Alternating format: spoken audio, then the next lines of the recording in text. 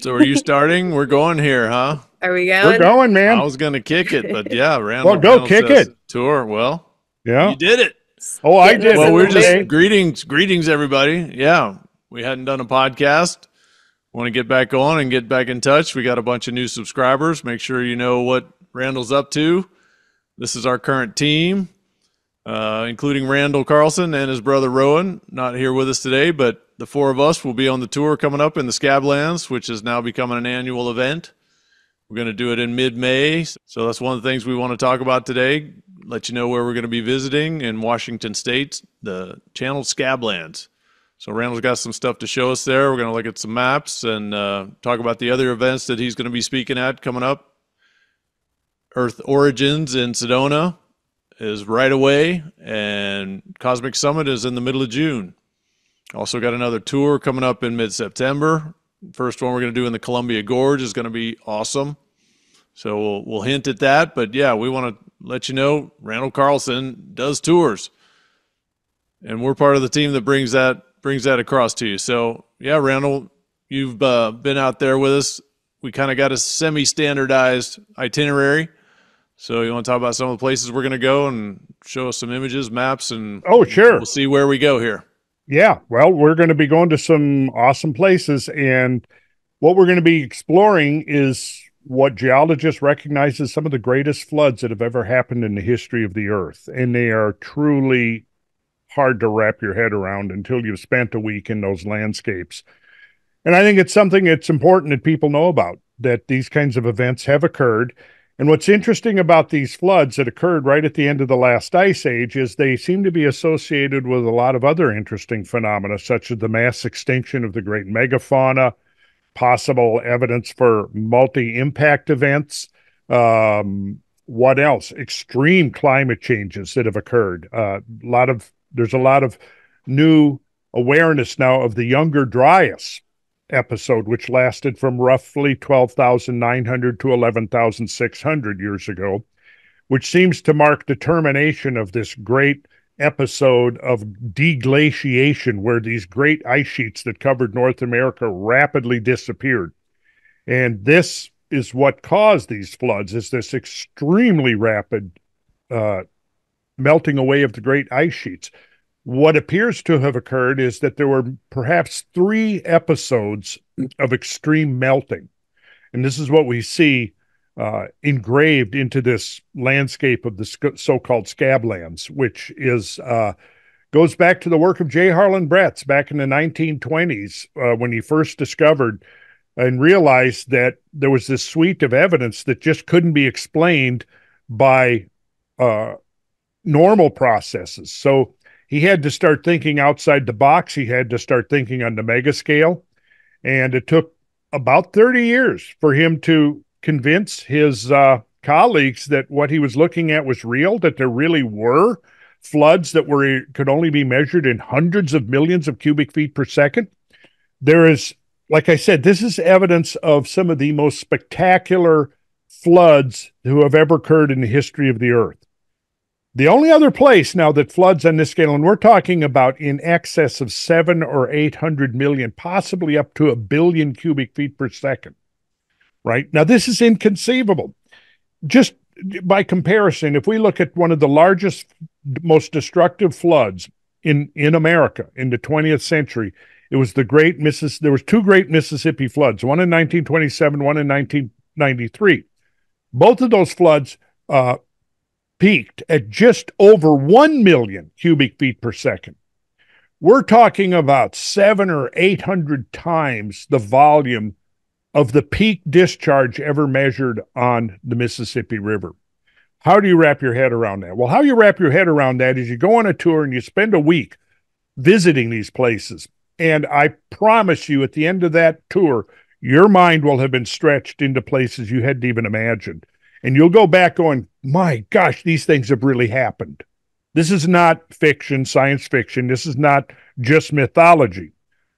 But of course, that brings in the other interesting point is that mythology is full of stories about these gigantic floods. Well, we can now demonstrate that gigantic floods have occurred. I think you're muted, Brad. Brad is so struck by the extraordinariness of it Speechless. that he can't talk. He's lost his voice.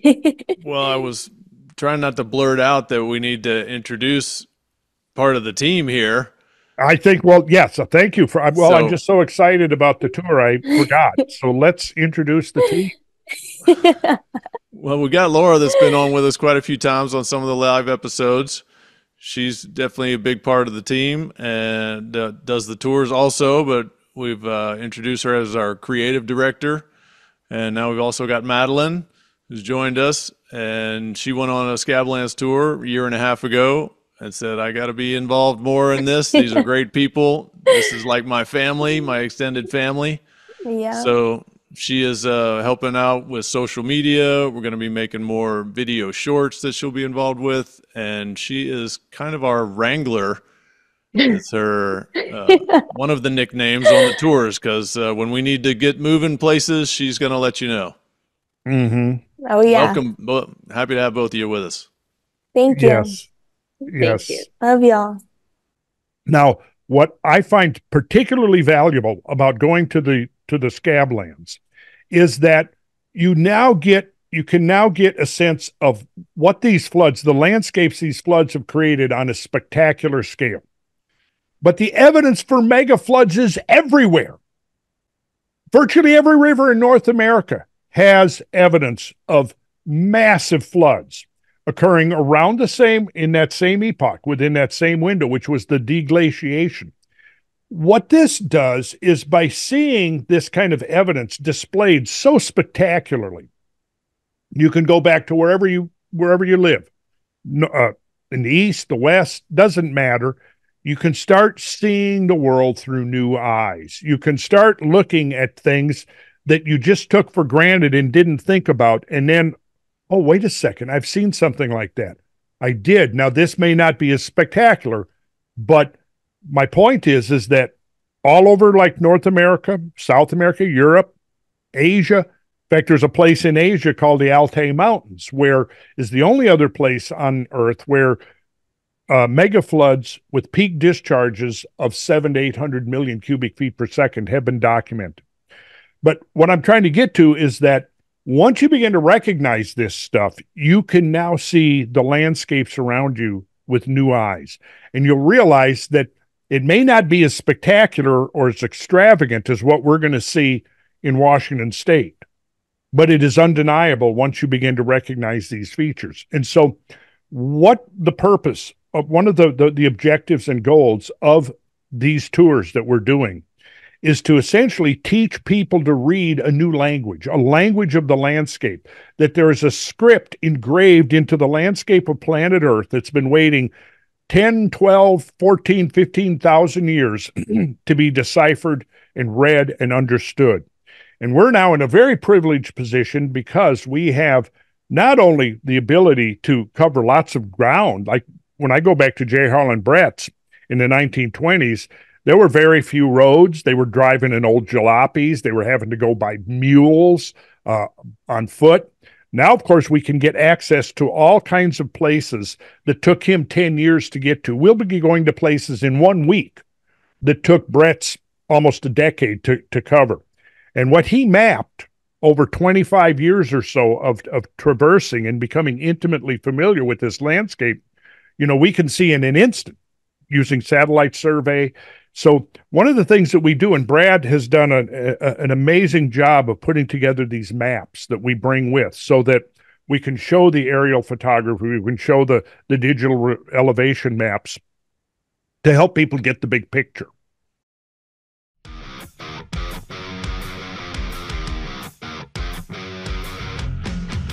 Represents a completely distinct flood.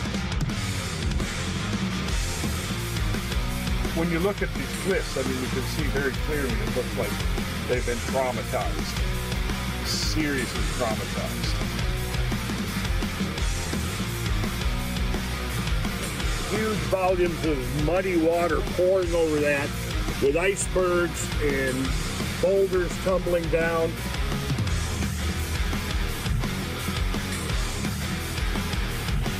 And then it would have washed down here and we would have been obliterated.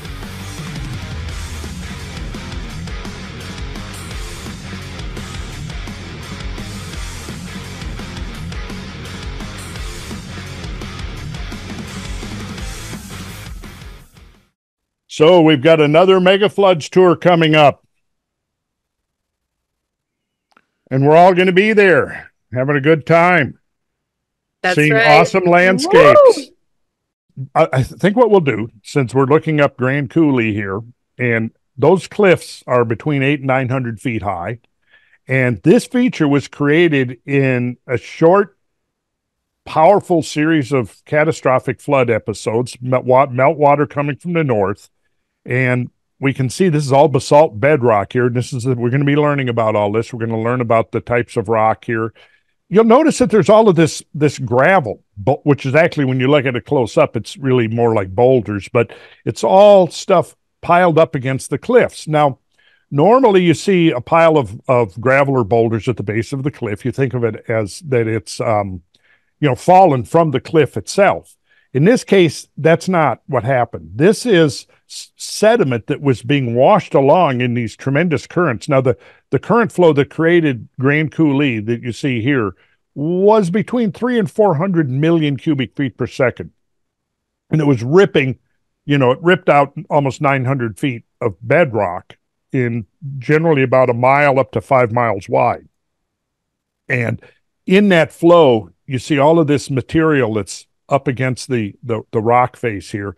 And that was sediment that was being washed along within the flood. I'm going to do a quick share screen here. Yes, Brad.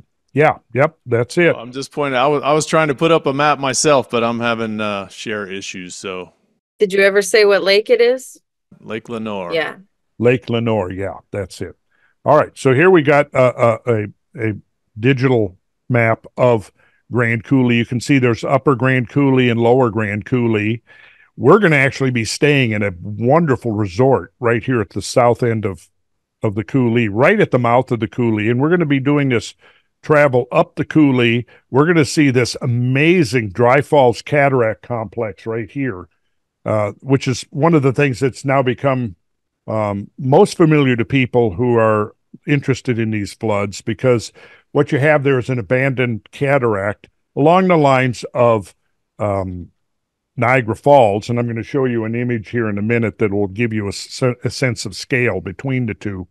And then this is Upper Grand Coulee, and the water came from this direction, right up here, and it cut this notch right here in the bedrock, flowed down this way, and you can see there's a feature here. We'll be we're visiting Steamboat Rock, or we'll be going by it, Bradley. Yeah, that's part of the finale. We love hiking up Steamboat Rock, 1,800 feet up, and checking out the sunset, looking down the coulee there. It's a quite spectacular way to end the tour. It is a spectacular way to end the tour. So that's Steamboat Rock. This is Dry Falls Cataract. And interesting geology. We won't get into this. This is kind of stuff you'll be learning on the tour. This is what we're calling coulee monocline here. You can see this. This is an uplift. This is a fold, a compressional fold in the basalt bedrock. And you can see that the flow that created Grand Coulee came in at an angle. And when it hit the monocline, the upfolding caused a weakening and a fracturing of the rock. So what happened once this more confined flow hit the monocline, it spread out. And you can see all of this area down here is where this water spread out and carved this amazing plexus of channels and buttes and mesas and things. And then you had a flow that followed the monocline here, which is natural because the monocline, again, because of the fact that it was this upfold that cracked and fractured the rock, which weakened the rock, and these tremendous flows that created Grand Coulee was able to exploit that weakness right here. So we're going to be traveling up Grand Coulee. Let's see if I've got, That was the exact image I was going to show, low angle from there, but okay. If you got your own thing, yeah, we'll catch up with mine later, or I'll just insert them here. Okay. Afterward. Let's get past it. So here's what's called the Great Notch. So here's where the water breached the wall of bedrock here, and it cut this big notch. This is Grand Coulee Dam. We will be visiting an overlook here where we can see the spectacular head of the coulee. We'll be able to see the dam itself, which is an amazing piece of engineering. And then we'll be traveling up and down. Okay, here's one of the perspectives. You see, here's the head of the coulee. Now, prior to the floods that created the coulee, that notch, let me go back, this notch was not here. In fact, it's roughly 2,400 feet above sea level here, and this basalt would have been continuous across here until the water hit it and carved this saddle right here. Here's an aerial photograph of the same thing, and here's another. I'm sorry, this is a satellite photograph. This is an aerial photograph looking down the coulee, and here you see Steamboat Rock. Now, here's the thing that people need to be understand is that before these floods, this bedrock was continuous right across here. The coulee didn't exist. Once the water started rushing across the bedrock, it quickly ate its way down, cut away between 800 and 900 feet of bedrock. Had the floods continued, say, for another week or so, Steamboat Rock, which is a remnant of the previous landscape, it would have been completely washed away. But as it is now, it's roughly a mile long, about 800 feet high. So, and this is where it transitions from basalt bedrock into granite, which is, we're going to be learning all that on the tour. Here's another nice map where you can see Steamboat Rock. In there, you can see the notch, you can see the flow of the water until it hit the monocline.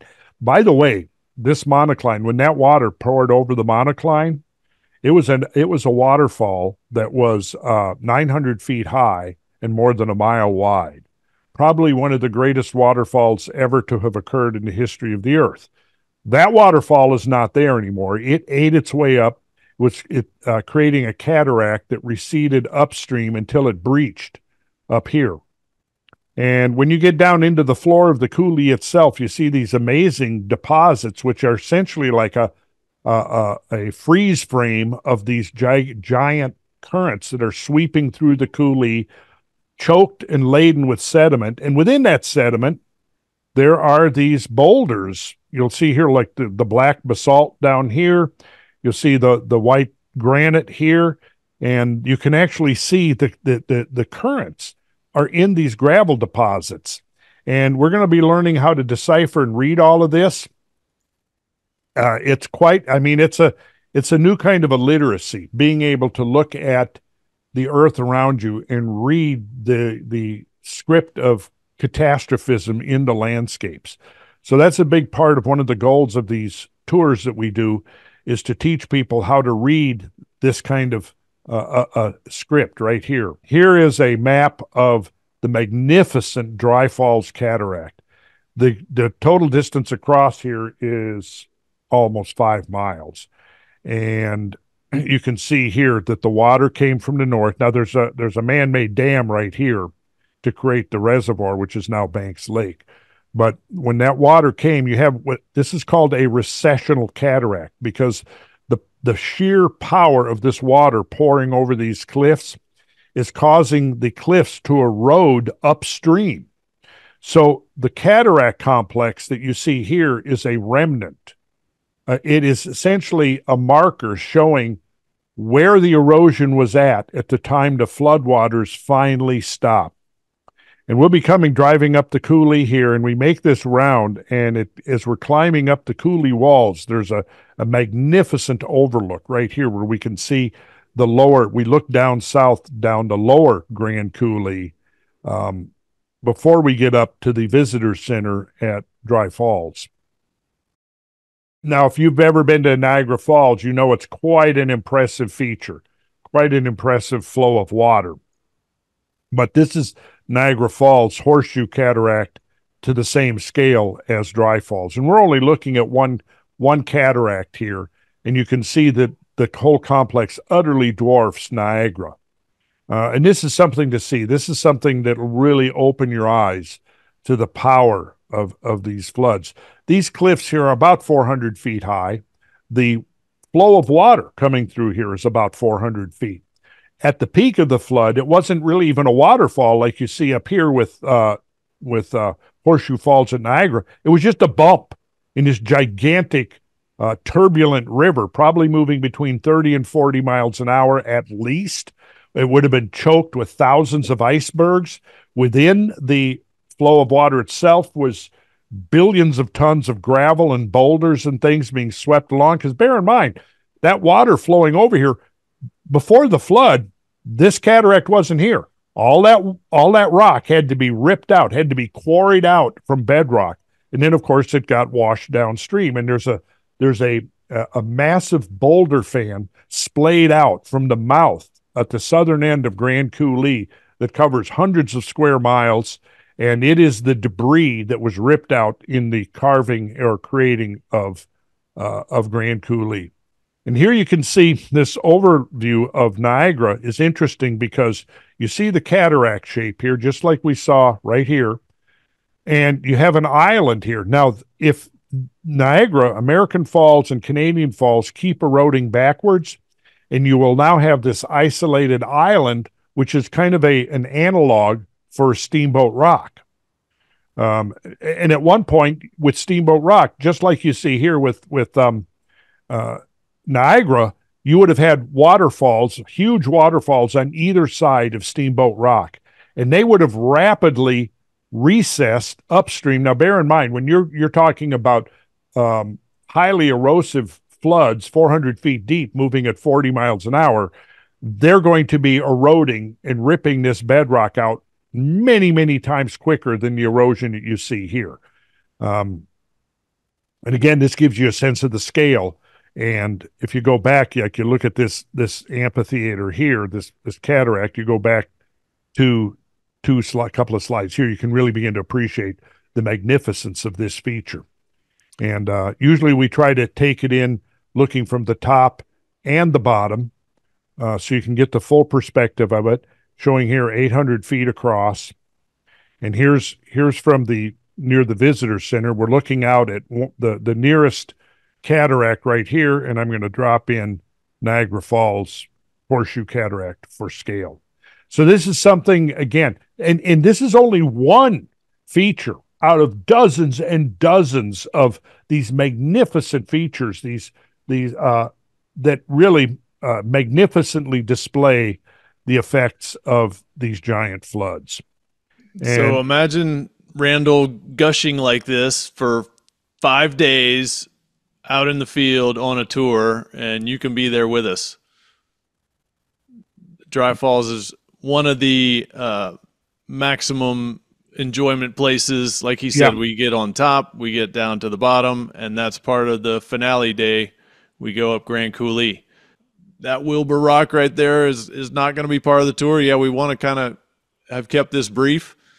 These are some of the things we're going to be doing, and we'd love for you to join us in mid-May. That's coming soon. RandallCarlson.com is where you're going to get all the information Randall Carlson related, tours, events, everything, monthly newsletter, RandallCarlson.com. But yeah, can we kind of get some closing comments and invite everybody? We got a few seats left, and we want to have a full tour. Yeah, we want to have a full tour.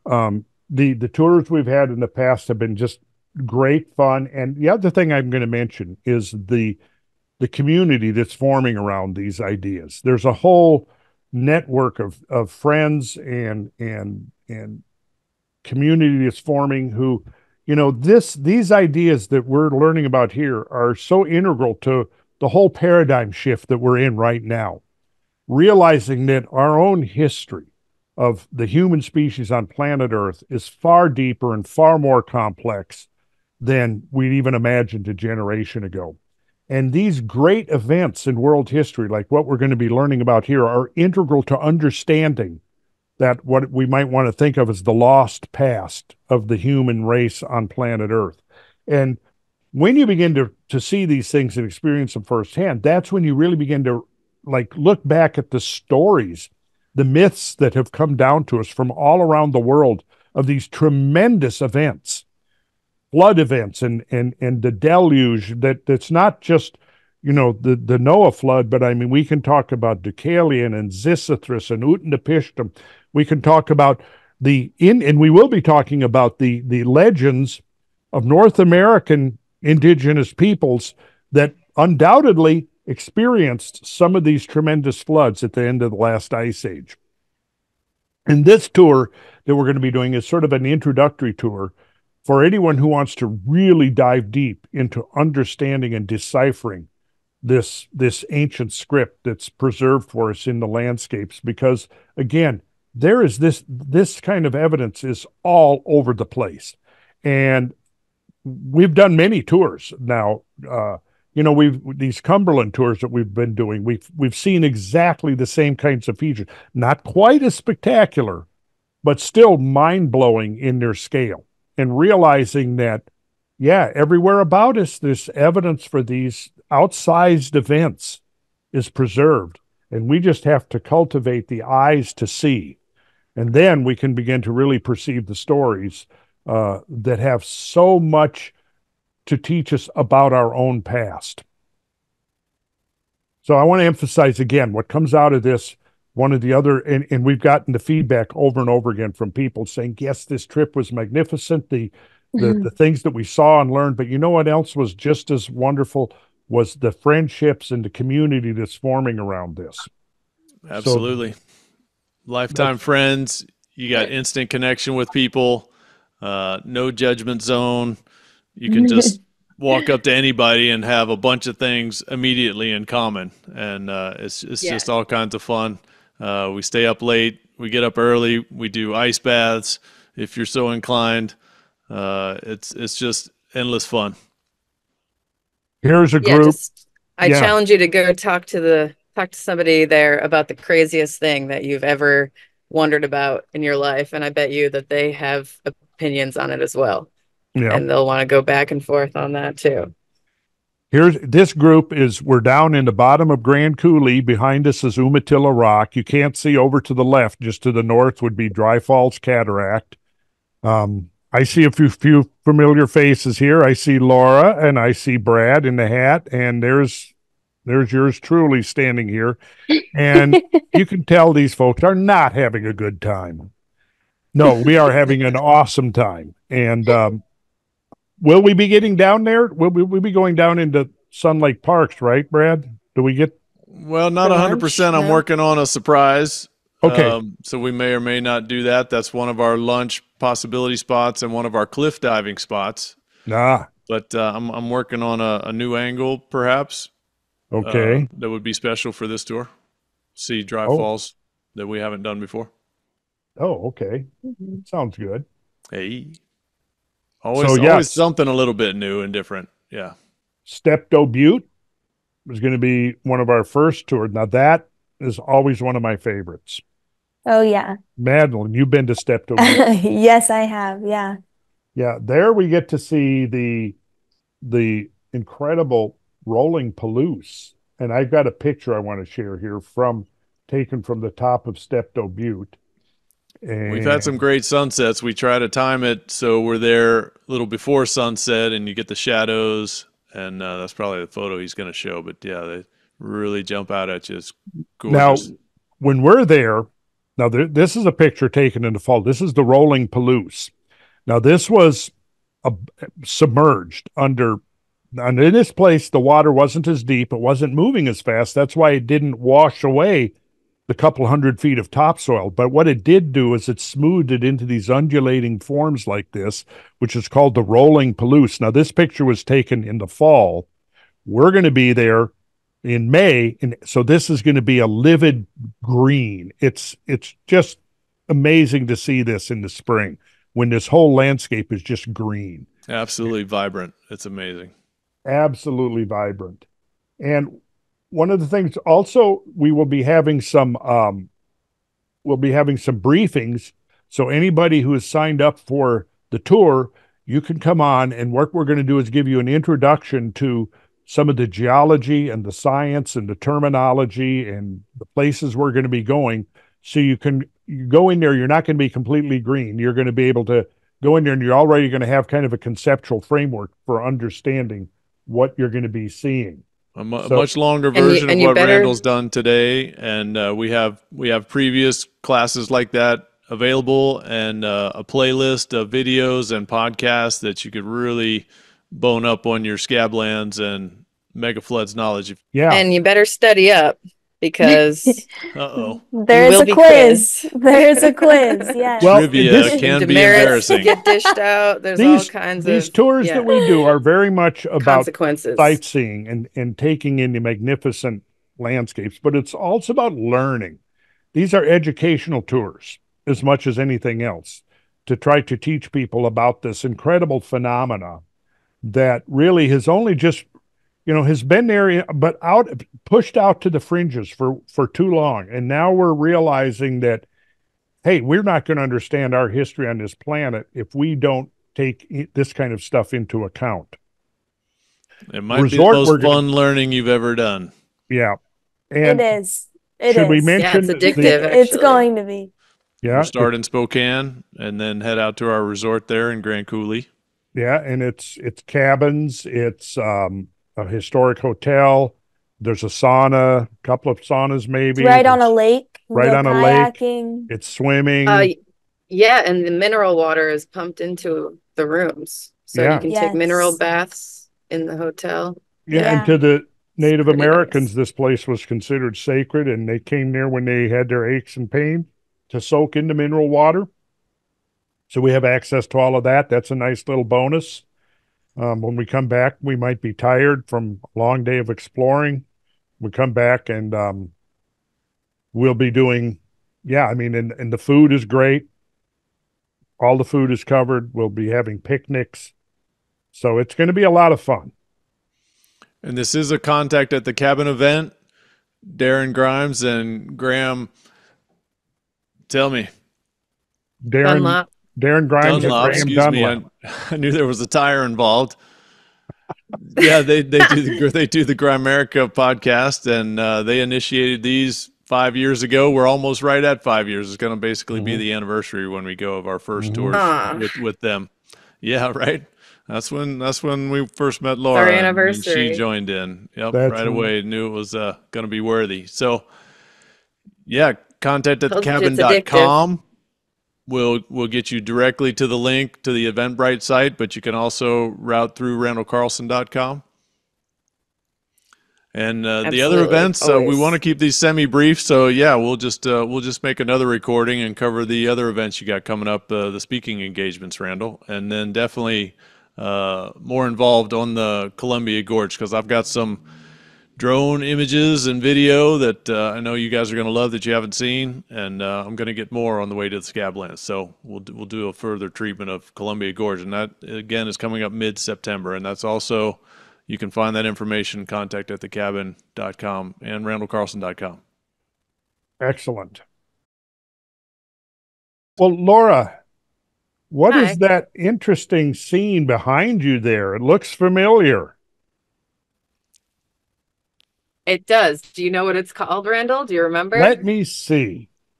That would be Potholes Cataract. And that is the great rock blade that separates two cataracts. You can't see. There's one to the right and one to the left. Yes. And we're looking to the west there. So that would be a beautiful sunset. And this is the kind of things we see on these trips. We take in some of the sunsets we've seen, like particularly at Steamboat Rock. Now, there's a person there for scale. There is. Right? I was going to say, I think that might be lovely Laura there on the edge of that cliff. Is that me? Sure. I think this is a Brad picture. I can't. It is one of my photos, and I'm thinking that's you. That is our very own Laura out there. We also always love having a person for scale. Yeah. Yeah. So you just have to adjust it for this size. Is another cataract that is on the same scale of magnificence as Dry Falls that we looked at. And will we be visiting? Oh yes. Oh, I hope okay. So this is on the must. itinerary. Good. All right. Yeah. Well, because people see it on Joe Rogan. Yeah. Right. This is one of my favorite spots. I would say this, Steptoe, and Palouse Falls. My favorites. Those are your favorites. It's tough to choose. It is tough to choose. Madeline, I like a good sunset. So anything with a good sunset. Some jump out as a favorite to you? Definitely Steptoe Butte. Steptoe Butte is a really, really cool spot. and we're gonna Yeah, we're because gonna even hit just that getting first out night. to it First is night. otherworldly. Yeah. This is true. Get you wound Oh, up, there he goes. literally. Now, what season of the year were you there, Madeline? I went in September of Okay. 2022, and then I was there last year in May with Okay. y'all. So you've been there in the spring. Yeah. Yeah. So there's an interesting story behind Steptoe Butte, and we'll talk about that while we're there visiting it. But it's So yeah, there'll be several nights where Randall does lecture time, like we mentioned, trivia. Could be for some fun and prizes, and embarrassment and laughs. And yeah, we may have some other entertainment / speaking engagements going on there. So Randall is not on call, on show all the time. Laura has just expressed some talent as a comedian. So yeah, who knows what you get this round? Well, and yeah, we may have some parties, may have some jamming going on. I hope so. Yeah. Well, at the You resort gonna we bring a stay at, drum? they give Yeah, us if you have any instruments, make sure to bring them. That's Yes, right. do Bring love your to instruments. jam. instruments. There's time for that. We've had some There's a really beach. talented people. Nighttime beach access. Mhm. It's quite a nice site there at the resort on Soap Lake. Yeah, and the resort gives us access to a whole space that we can use as much as we want, which is nice for gathering and presentations and parties and music or whatever. I mean, yeah, you can even go boogie board on the lake there if you get up early enough. Kind of a full schedule, but Yeah. And lots of people end up driving out there and meeting us. Want to get some touring in on their own on their way. We've advised quite a few people on many stops to hit that aren't part of the tour that they can take before or after. So you got room in your car or your RV, whatever. Yeah, if you got space, bring your instruments. And we've also had youngsters. I don't know who's coming this time, but we've had a range, sometimes 4 or 5, 9 to 14, I guess, with us. So it's and younger probably too. I mean, up to 88 or 90-year-old a couple times. Had people from Australia, had from people from all over the world come out. So it's quite. It can be physically demanding, so that's worth mentioning. But it's We'll worth make it. those It's not optional. just it's not just a walk in the park. It's boots on the ground. We're looking at these sites in depth. Some of them, yeah, but there are plenty of options though. So, some of the things will, like when we go to Steptoe Butte, we don't hike up that 1,800 feet. We drive up to the top. I thought that was just for time. Well, yeah, if we had 3 weeks, we can drop you off, Laura, and you can hike to the top. There are apple and then trees we'll at the wave at you bottom. on the way back down. We'll wave as we pass you. We had one guy that was kind of scared of the road or being in the van on the road, and he started hiking down. Oh, yeah. I wasn't going to mention that, but well, again, there's options. We don't have to point that out. There are options. So my outside lighting is messing with me. It's getting darker, Something's going on. so I'm getting like an instant suntan here. Phasing. Okay. All right. Well, it's been fun. Really good. It's been fun. It'll be even more fun in person. It will continue to be, yeah. Mm-hmm. Scablands is like our home away from home as a team. So that's like it is our comfort zone over there. We know what we're doing. We know where we are. Mm-hmm. It's annual. We hope that continues. Easy to get Randall talking about stuff there for sure. So lots of one-on-one with Randall. Bring your burning questions. Yeah. This is your moment. Time for all of it. All right. It's going to be fun. Well, thanks for joining us. See y'all there. And hope so. Yeah, and then this can be here so that people know that who's in charge around here.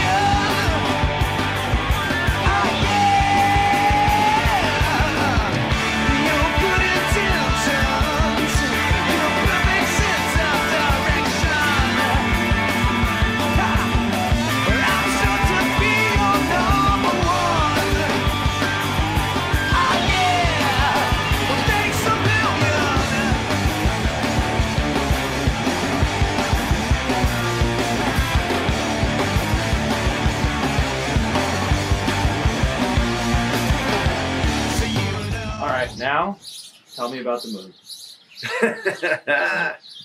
It's over there, moon. All right. Well, we'd like All to. right. Well, like let's to wrap say it up a there then, and thanks for being new subscribers and the people that have been with Randall all along. There's more coming. He's got a new podcast.